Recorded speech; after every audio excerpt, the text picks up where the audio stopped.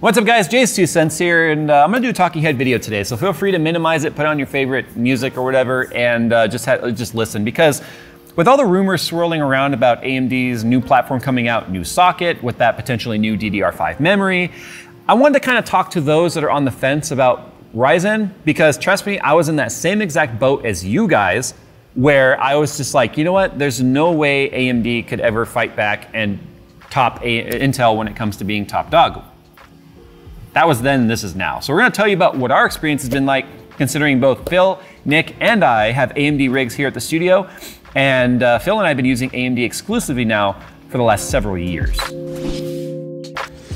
Today's video is sponsored by iFixit, and iFixit's Father's Day.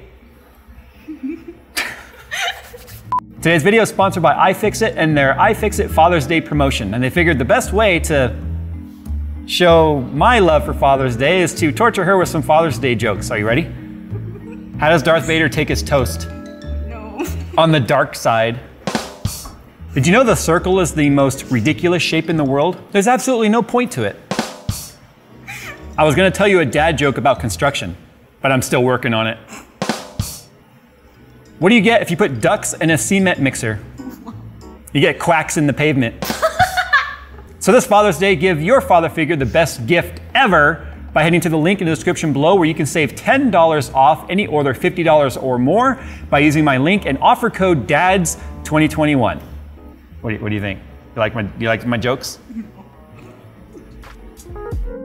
All right, so without wasting a lot of you guys' time going into like a history lesson on Ryzen, we've talked about it in the past. We've covered obviously first gen Ryzen, which was like 1800X and 1700X and all of that. We talked about the 1.5 Ryzen, which was the 2000 series and 3000 series.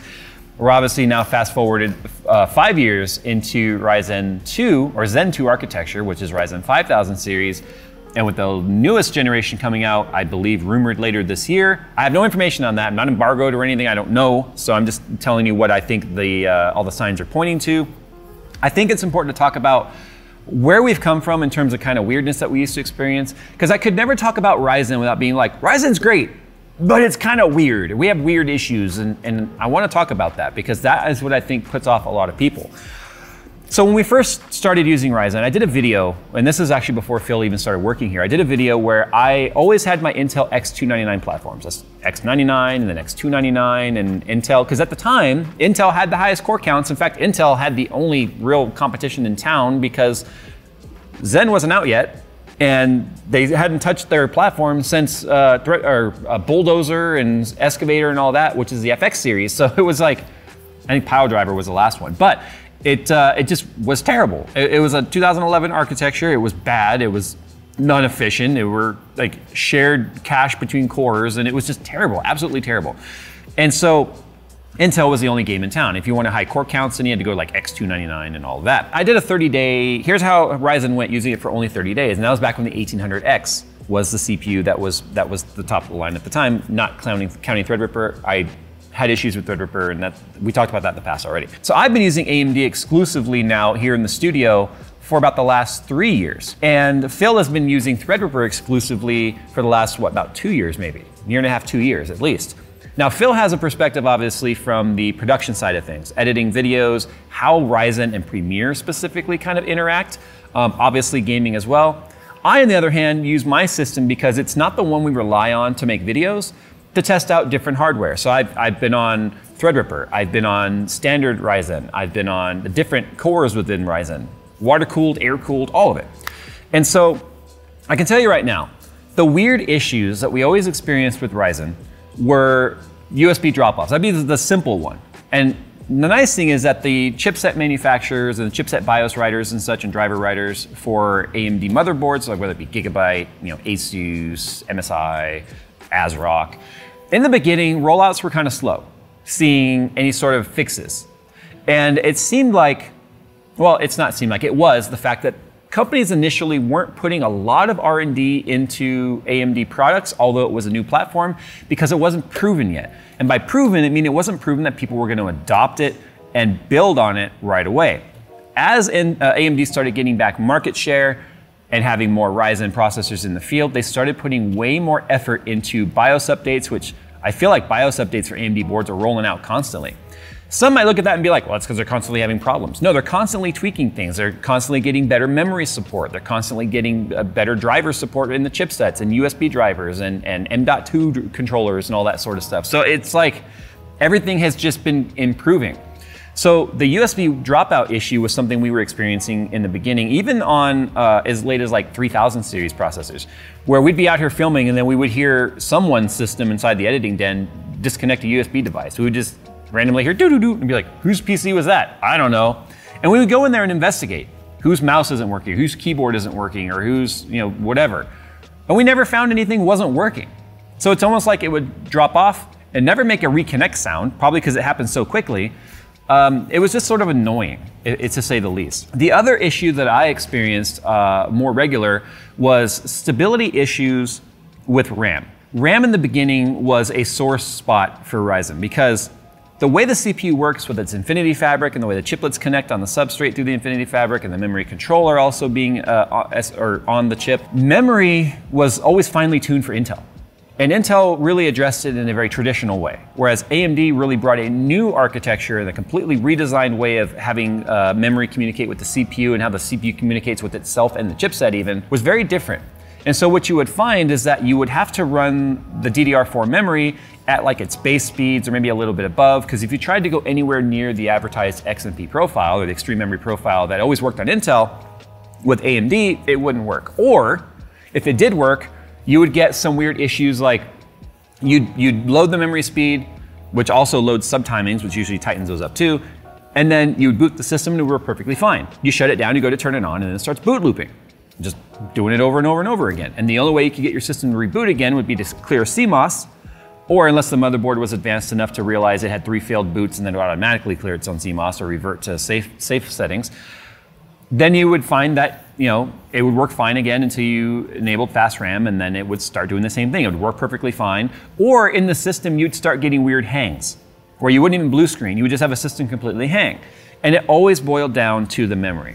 Well, that's an issue that's sort of disappeared now because once again, like I said, not only have we seen the BIOS become improved, we've also seen the RAM manufacturers improve their support for Ryzen CPUs, where they can identify the platform that they're in and automatically, based on depending on the platform they're in, be able to run the fastest timings and the fastest memory speeds that they believe is going to be reliable. Now you could always go in there and fine tune it, obviously.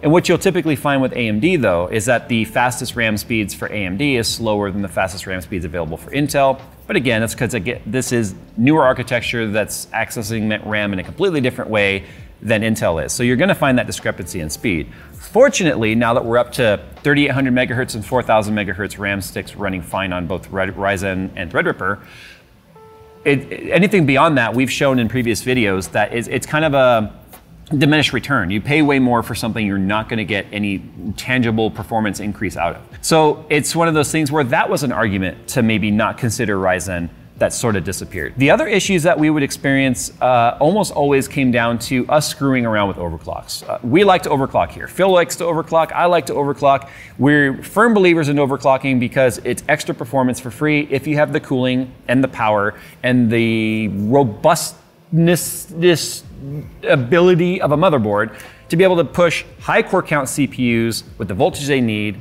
and the power draw to be able to do it safely without blowing something up, specifically a VRM or a capacitor or something like that. But we found that with the way AMD works, often would slow down your performance because you were although you were getting a higher all-core, you were dramatically slowing down your single and dual core performance. So it got to the point where even overclocking Ryzen kind of became pointless unless you're just a tinkerer and got bored. Or you had a motherboard that is, I think there's only one on the market right now, that would actually allow you to set a separate single core and all-core speed. A lot of motherboards will allow you to do that now, but I think it was the Crosshair Dark Hero that was allowing you to really go in and fine-tune it. I'd like to see more motherboards provide that, because then if we could say, run single core up to 5 gigs, which we knew they could do, but then do all-core up to like 4.4 or 4.5, then you dramatically increase the performance that way.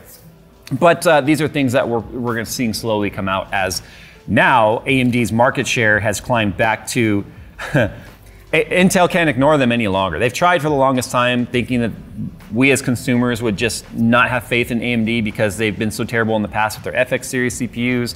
They dramatically underestimated their enemy, and yes, they're enemies, but it's kind of like that old adage in war, right? Never react based on what you think your opponent's gonna do. React on what you think and know they can do. That's how you need to look at battle, if you will. And they clearly didn't look and see what they can do. They underestimated the talent that Lisa Su had put together with AMD. And this is probably freaking a lot of you guys out going, I never imagined Jay would do an ad for AMD. I'm not doing an ad. We're telling you our long-term user reports. I'm telling you as someone that also had a hard time believing in the beginning that Zen, although great, would have the legs to overthrow Intel for IPC, which we've seen now for the last 2 generations. They are superior with IPC, core count per cost, and then just overall user adoption rate. If you look at the CPU market share right now and how much AMD has encroached on, yes, Intel still has the overwhelming market share. But if you start to look at like laptops and servers and desktops and all that stuff, and you take all that into account, yeah, Intel has an overwhelming majority. But if you start just looking at like the Steam survey and you start looking at average consumers that are building gaming rigs, that is a much different story there. And with that story, motherboard manufacturers start to invest more money into the quality of the motherboards because they know people are buying the platform. If you're a motherboard manufacturer, why would you want to spend a ton of money developing an amazing board that's never going to sell because people aren't buying it, or buying it being AMD CPUs? So that's clearly changed. And with that came a major stability increase with systems all along. Now, everything hasn't been perfect. First of all, we'll start with my experience with gaming. Now, I was running an air-cooled Threadripper 3950X, which is the 28 core variant, with an air cooler and an air-cooled graphics card and all that, because we actually did a build on that. If you guys want to remember that system, you can go look it up, and I used an air cooler, which is something that's surprising to many people. I was just curious, can I run a high core count 28 core 56 thread CPU with air cooling and not have any issues? And spoiler alert, yeah, it's fine. But I ran a 1200 watt Thor power supply from Asus, a 2080 Ti, I don't remember what brand it was, but it was a custom, I think it was a Strix actually. It was a 2080 Ti Strix card. And then obviously the 28 core CPU had no problems whatsoever until I dropped in 3080. When 30 series came out, I started getting random shutdowns. When I say random shutdowns, I mean completely random, always when trying to game. Now, to understand what that, when I say only trying to game means, your graphics card has basically 2 modes in it. A 2D mode, which is when you're at the desktop, and it's a 2D mode just with a higher core clock if you're doing things on the desktop like transitions and whatnot. But when you go into a game, it will then switch into a 3D mode, where all of the gizmos and doodads in your graphics card designed to make your high FPS numbers and all the magic come out, those features will turn on. It didn't matter what game I was playing. I would always, at some point, whether it be right at the start of loading the game or in the middle of playing a game, get a complete hard OCP shutdown. Now, OCP stands for overcurrent protection. And that's where the power supply, there's a breaker inside the power supply. It's digitally controlled, but it's a breaker inside the power supply that will, just like on the panel on the side of your house, will trip, and pushing the power button will do nothing. It won't come back online. It does that because it saves itself thinking something's going to fry because something said, I need more power than I can give you. Now, 1200 watt Thor power supply should be plenty. It is plenty. It's more than enough power for the system that I had running it. But what I found was that going back to the 2080 Ti alleviated my problem. In fact, it was so inconsistent, we tried to even make a video about it, but we had to scrap it because we couldn't make the problem. It's like when you take your car to the mechanic and you go, this is happening, and he keeps his car for 2 days and he goes, it never happens for us. You pick up the car and it does it on the way home.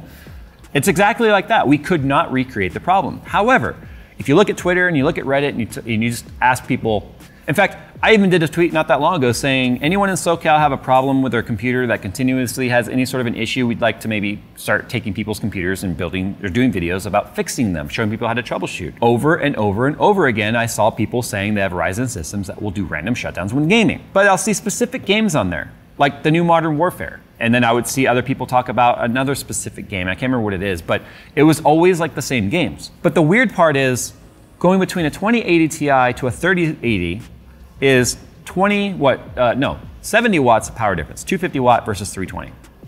That's not enough to cause a problem. But I can tell you, having experience in the past with other power supplies and weirdness and the way the rails are set up, and 28 core CPU, if you have multiple rail power supply, and depending on the plugs you have to plugged into in the back of the power supply, you need to kind of split up the power going between the rails. Now the power supply should do it automatically. However, I never could get it to stop shutting down on me regardless of what I did with the power. It wasn't until we finally just switched to the 5000 series, which I'm currently running a 5900X, this is the box right here. I haven't had a problem since, whether it's on 30 series or 20 series. In fact, it's running a 3090 right now with absolutely no problem whatsoever. But that's an issue that I have to admit I could not get to the bottom of.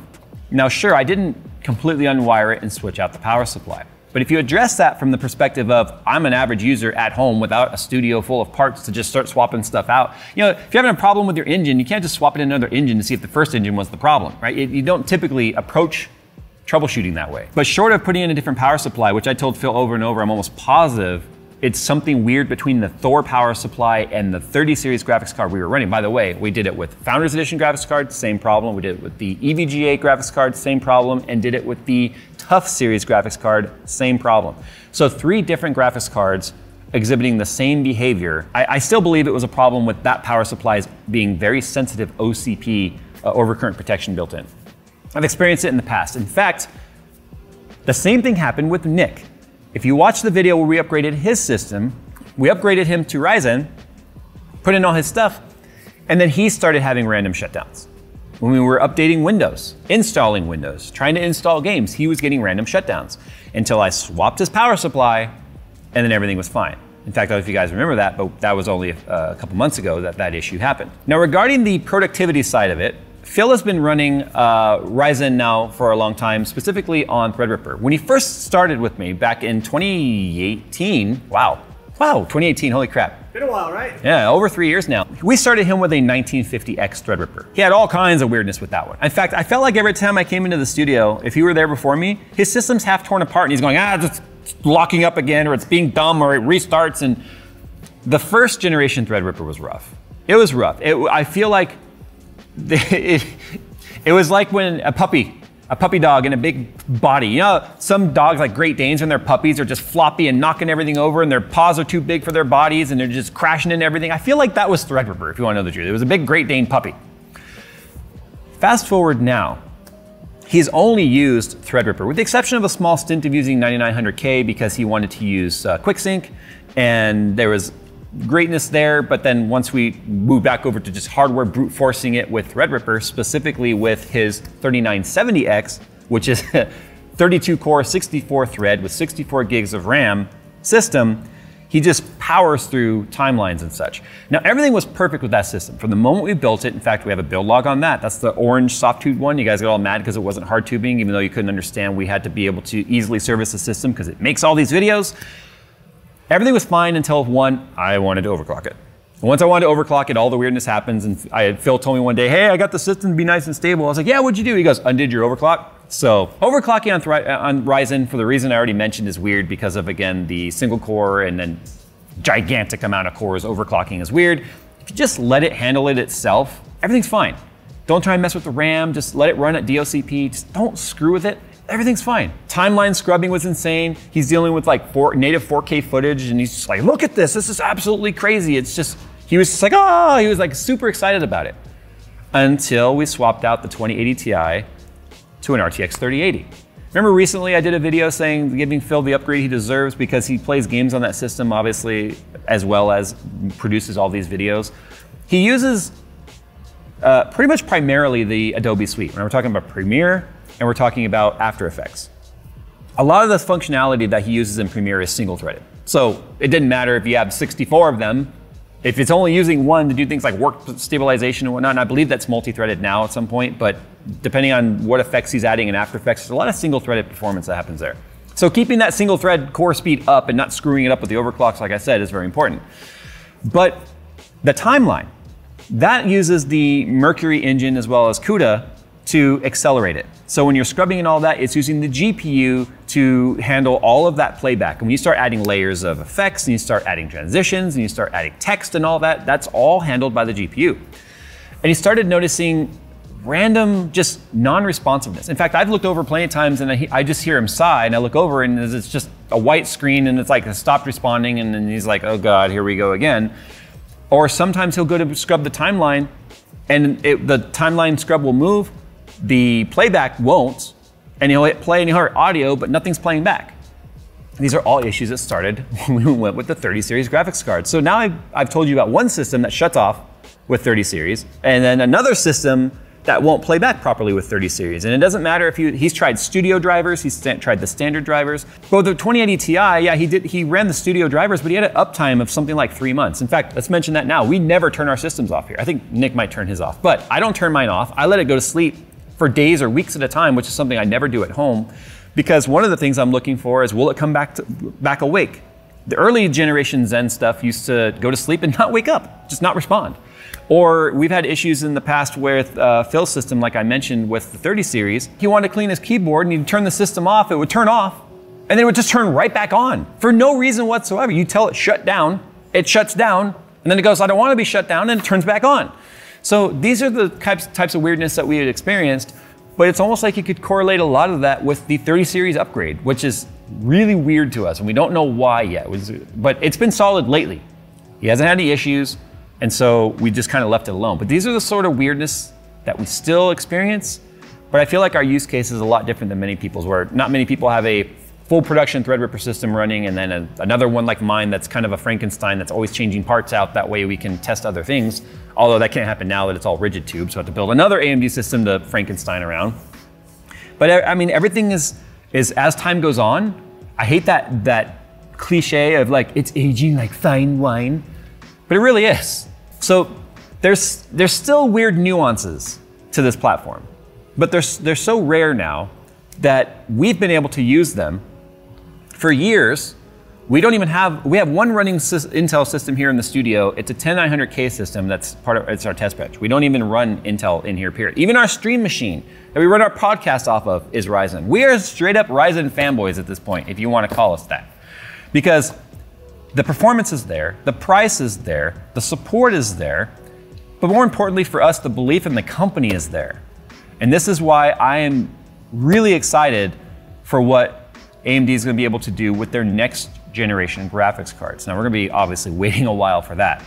But if you look at the amount of just how far they came with Radeon 7 and then Vega 64 prior to that, to the 6000 series graphics cards, and how much gap they made up with NVIDIA, sure, they're still on par with NVIDIA's first generation RT cores, and they're just now getting FSR, which is their version of like a DLSS to the table, which is admittedly going to probably only be as good as first generation DLSS, but looking at the potential and looking at the trends tell us next generation graphics cards, hopefully everyone's back online with their full manufacturing production and can keep up with demand, show us that we're going to have a real shootout. I hope to see what we're seeing with what Ryzen is doing to Intel happen to NVIDIA.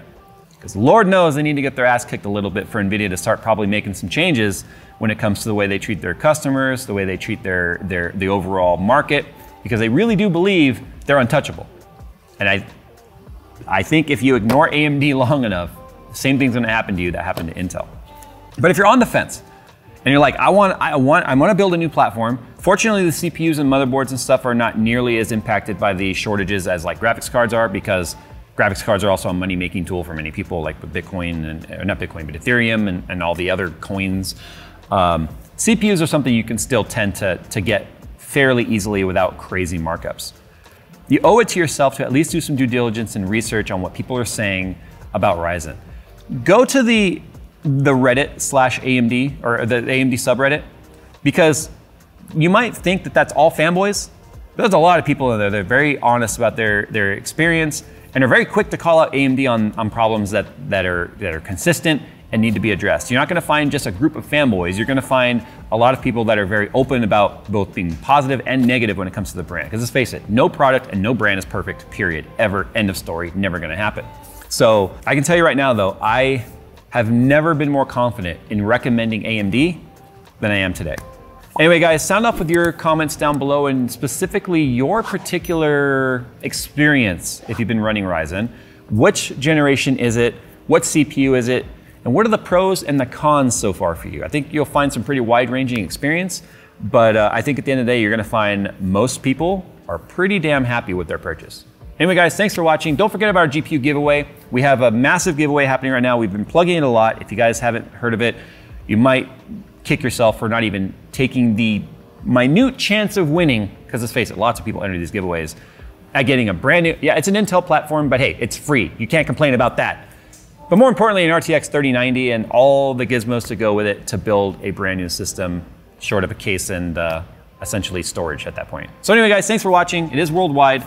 Links are down below. As always, we'll see you in the next one.